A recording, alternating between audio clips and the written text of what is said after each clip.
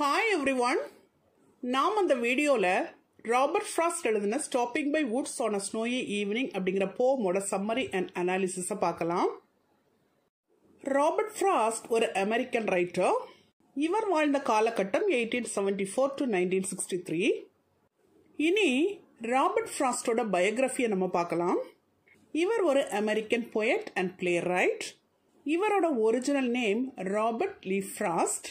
இவர் 1874 மார்ச் 26 அன்னைக்கு யுனைடெட் ஸ்டேட்ஸ்ல கலிபோர்னியாவில் இருக்கக்கூடிய சான் பிரான்சிஸ்கோ அப்படிங்கிற பிளேஸ்ல பிறந்திருக்கிறாரு.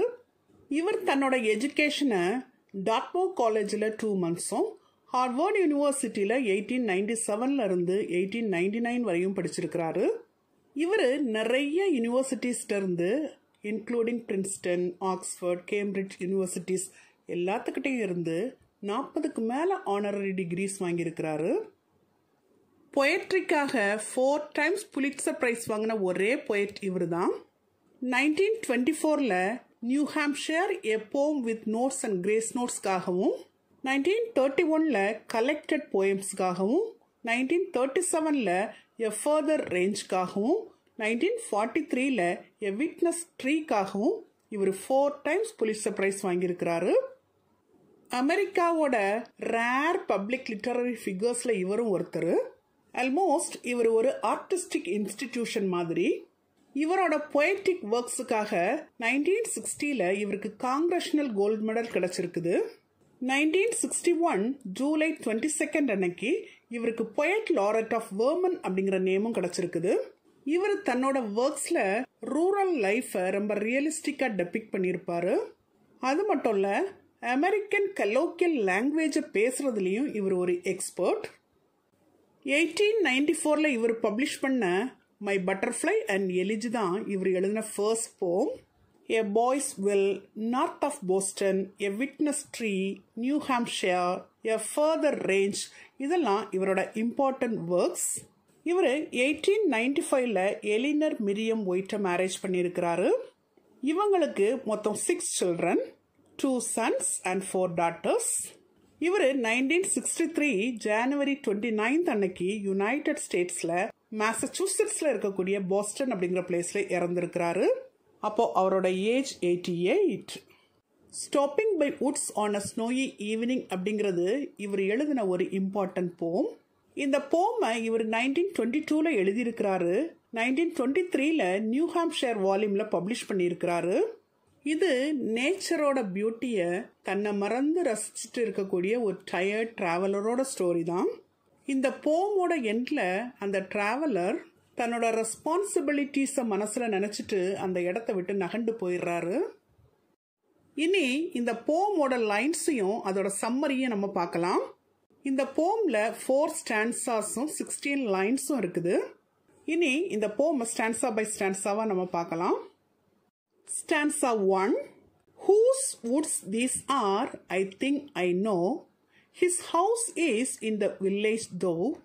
He will not see me stopping here to watch his woods fill up with snow. இனி இந்த ஃபர்ஸ்ட் ஸ்டான்சாவோட சம்மரியை நம்ம பார்க்கலாம். நரேட்டர் ஒரு அடர்ந்த காடு வழியா டிராவல் பண்ணி போயிட்டு இருக்கிறாரு. அந்த காடு ரொம்ப அழகா இருக்குது. அதை பார்த்து ரசிச்சுட்டே இருக்கிறாரு. இந்த காட்டோட ஓனர் யாரா இருக்கும் அப்படின்னு சொல்லி நினைச்சு பார்க்கறாரு. ஆல்ரெடி இவருக்கு இந்த ஓனர் யாரு அப்படிங்கறது தெரியும். அந்த ஓனர் எங்க வாழ்ந்துட்டு இருக்கிறாரு அப்படிங்கறதும் இவருக்கு தெரியும். இதோட ஓனர் ஒரு வில்லேஜ்ல வாழ்ந்துட்டு இருக்கிறாரு.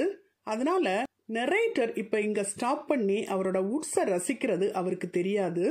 சோ அவர் அங்க கொஞ்ச நேரம் ஸ்டாப் பண்ணி அங்க நிக்கக்கூடிய ஸ்னோ கவர்ட் வுட்ஸோட நேச்சுரல் பியூட்டிய பார்த்து என்ஜாய் பண்ணணும்னு நினைக்கிறாரு. அங்க அவர் பார்க்கக்கூடிய ஃபாலிங் ஸ்னோவோட பியூட்டி அவரை ரொம்ப அட்ராக்ட் பண்ணதுனால கொஞ்ச நேரம் அவரோட டிராவலை ஸ்டாப் பண்ணி அங்க இருந்து அதை ரசிக்கணும்னு நினைக்கிறாரு. அடுத்ததா ஸ்டான்சா 2.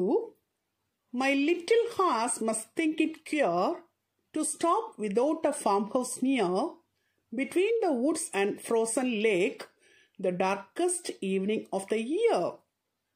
இப்போ செகண்ட் ஸ்டான்சாவோட சம்மரியை நம்ம பார்க்கலாம்.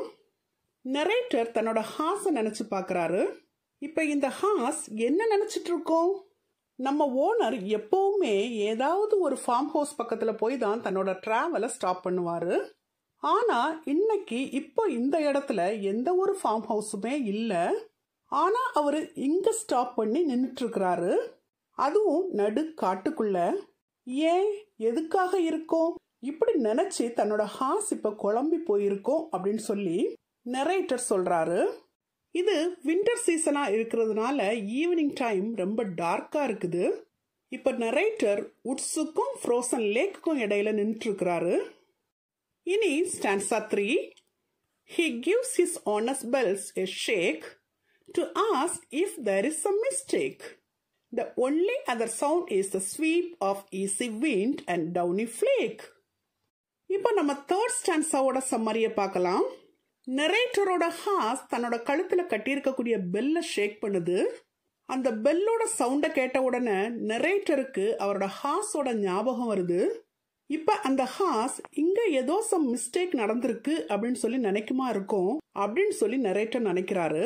அந்த ஃபாரஸ்ட் முழுக்க ரொம்ப சைலண்டா இருக்கு, எந்த ஒரு சவுண்டுமே கேட்கல. சொல்ல போனா ஹார்ஸோட பெல் சவுண்டையும் காற்று வீசுற சவுண்டையும் ஸ்னோ பிளேக்ஸ் விழுற சவுண்டையும் தவிர அந்த ஃபாரஸ்டுக்குள்ள வேற எந்த சவுண்டுமே கேட்கல. அந்த அளவுக்கு அங்க அந்த அட்மாஸ்பியர் ரொம்ப சைலண்டா இருக்குது. அடுத்தது ஸ்டான்ஸா 4. இதுதான் இந்த போமோட லாஸ்ட் ஸ்டான்ஸா.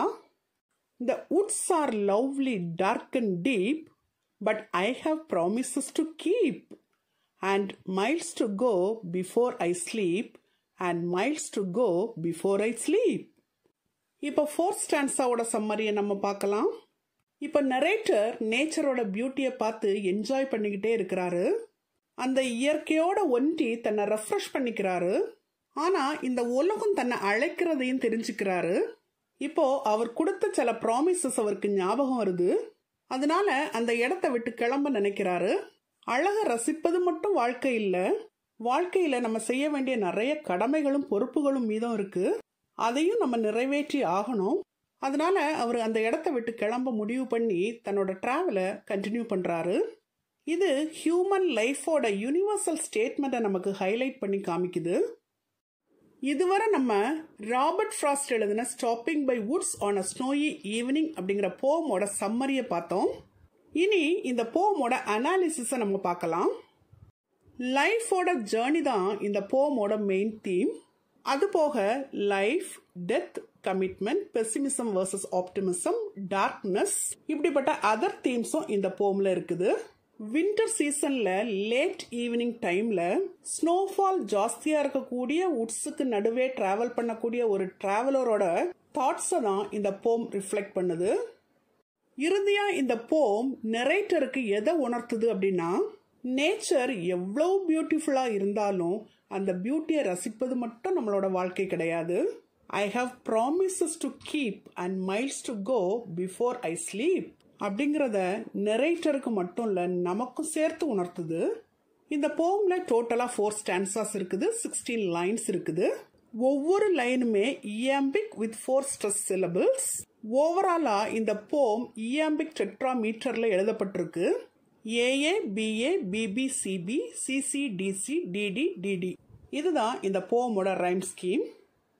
இந்த போம்ல beauty of the நேச்சருக்கும் responsibility of a மேனுக்கும் இடையில கான்ஃபிளிக்ட் நடக்குது. அதாவது நரேட்டரை பியூட்டி ஆஃப் த நேச்சர் ஒரு சைட்லயும் அவரோட ரெஸ்பான்சிபிலிட்டி இன்னொரு சைட்லயும் இழுக்குது. இந்த போம் ஒரு டிராவலரோட பாயிண்ட் ஆஃப் வியூல எழுதப்பட்டிருக்கு. அதாவது ஸ்னோஃபால் ஜாஸ்தியா இருக்கக்கூடிய ஒரு அடர்ந்த காட்டுக்குள்ள டிராவல் பண்ணக்கூடிய ஒரு டிராவலரோட மனநிலை மற்றும் அவரோட எண்ணங்களை இந்த போம் பிரதிபலிக்குது. நேச்சர் அண்ட் சொசைட்டியும் இந்த போம் ரிஃப்ளெக்ட் பண்ணுது. இந்த போமை ஃப்ராஸ்ட் ஒரே சிட்டிங்ல எழுதியிருக்கிறாரு. நேச்சுரல் வேர்ல்ட்ல இருந்து ஹியூமன் சொசைட்டி செப்பரேட் ஆனது அப்படின்னு சொல்லி இந்த போம் நமக்கு சொல்லுது.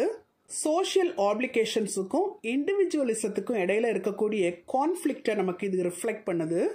எப்பவுமே responsibility and desire, society and nature, application and individualism, இந்த எல்லாத்துக்கும் இடையில ஒரு டென்ஷன் இருந்துகிட்டே தான் இருக்கும் அப்படிங்கிறத இந்த போயம் நமக்கு ஹைலைட் பண்ணி காமிக்குது. நாம இதுவரை இந்த வீடியோல ராபர்ட் ஃப்ராஸ்ட் எழுதின stopping by Woods on a snowy evening அப்படிங்கிற போமோட சம்மரி அண்ட் அனாலிசிஸை பார்த்தோம். Thank you for listening. For more videos on English language and literature, subscribe and watch our YouTube channel, English Language Waves.